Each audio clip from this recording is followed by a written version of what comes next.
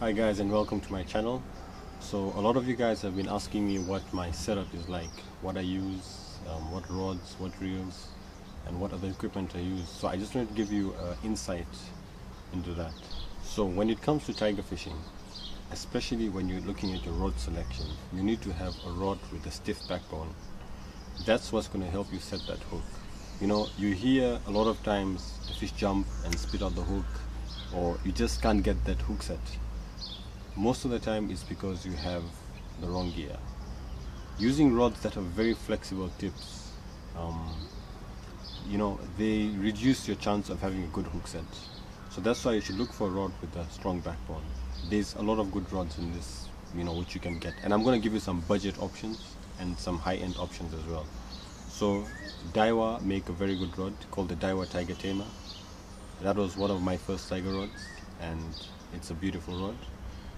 But what I'm using now is a Shimano Crucial 6'6" medium heavy. I love this rod because it's light and it's got a heavy backbone as well. So, and why I like a light rod is, you know, there's a lot of times when you have to cast the whole day, and you know, using a light rod will give you that advantage. You won't get tired so easily. So here it is, Shimano Crucial. Okay, it's a 6'6". So if you look at a rod, if you look at under the rod, this is where all the information is. So you should be able to know that this rod is a medium heavy or it's a heavy, but anything under medium heavy I think is too soft for tiger. Then if you want to go higher and you want to, you know, splash the cash, this Berkeley make this rod. It's called a Berkeley Venom.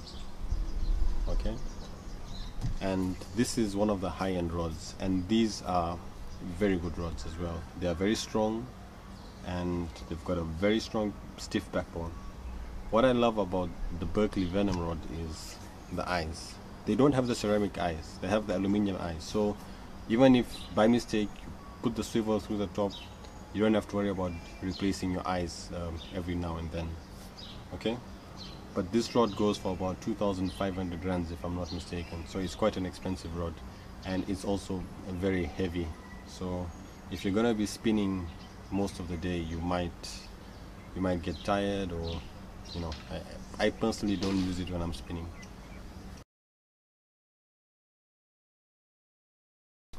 When it comes to reels, there's different reels for different applications. For example, if you're fishing with bait, you'll probably use a bait runner. And in the bait runner series, you probably look for 4,000 size. That would be an ideal size for tiger fishing. And in case you're not familiar with what a bait runner is, so here is what a bait runner looks like. Okay, it usually has this clicker at the back, and this engages a free spool. So let me just show you what I mean. Okay, so I'm pulling on my line, you know, this is the drag engaged. So when you pull this down, it's on free spool, and you flick it back up, your normal drag is engaged. Okay, so why this is important is, a lot of times when you're fishing for tiger, you know, the tiger always makes that initial run when you're fishing with bait, and if you have a bait runner, it avoids you know, you playing around with your reel and maybe losing your fish in the process. So having a bait runner will really up your chances when it comes to catching those fish.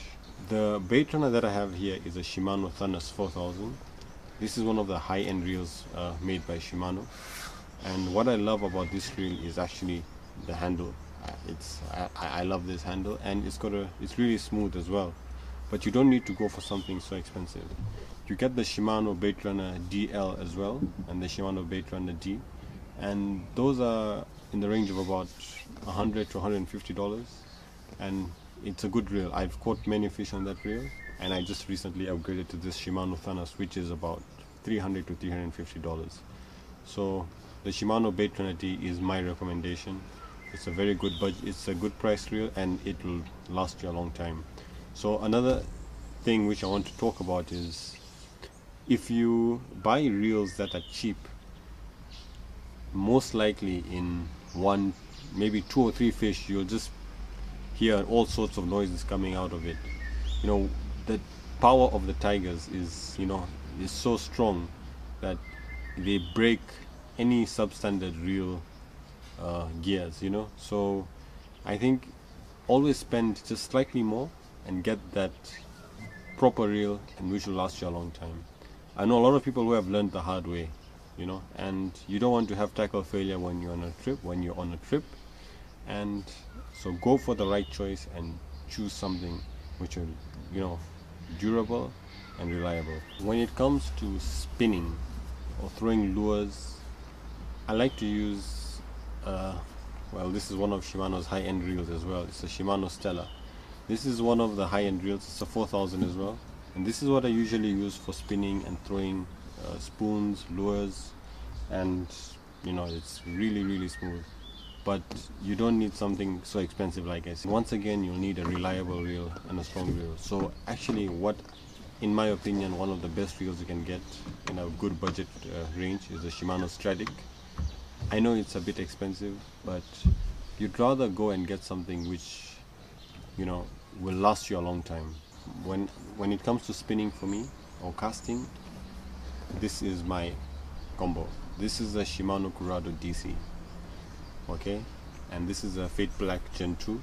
I know it's quite a flashy rod, but I know I like it when it stands out from all the other rods. What the Shimano Curado DC does is, the DC stands for digital control. So it's got a chip in here which controls the spool when you're casting, so that avoids your bird nests, okay? And I feel like if you've had challenges with bait casters before, you should definitely get one of these. It makes casting so smooth, and you can get great distance. Even when it's windy, you won't get the bird's nests, and your accuracy improves a hell of a lot with this reel. So I recommend actually anyone who loves bait casting, or if you tried bait casting before, using a bait caster before, and you used to get bird's nests, etc., try this, and I promise you won't regret it. When it comes to line, a lot of people have different opinions when it comes to line for tiger fishing. When I'm drifting in the lower Zambezi, I like to use monofilament line, okay? Monofilament line is cheaper, and what I've noticed in the lower Zambezi, it does get very windy, and it sinks a lot better, and when it's windy, it will help a lot. I do like braid, but looking at lower Zambezi, there's so much structure there, and there's so many snags, and you'll just keep losing your braid, and braid is pretty expensive now. So for lower Zambezi, I always use monofilament. But when I go to the upper, I prefer using braid. 40-pound braid is good enough. 30 to 40 pound. Even on my bait caster, when you're throwing lures, always use braided line because it doesn't stretch. So that's what I'll suggest when it comes to lines. I wish I could have recorded this video along the banks of a river or something more scenic, but I had to just sit in my boat because, well, we have a fish ban in Zambia, and it's only going to be lifted most likely on the 1st of March. So between now and then, I'll try and give you as much information as I can. In my next video, I'll look at the lures which I usually use and how to use them and when to use them as well.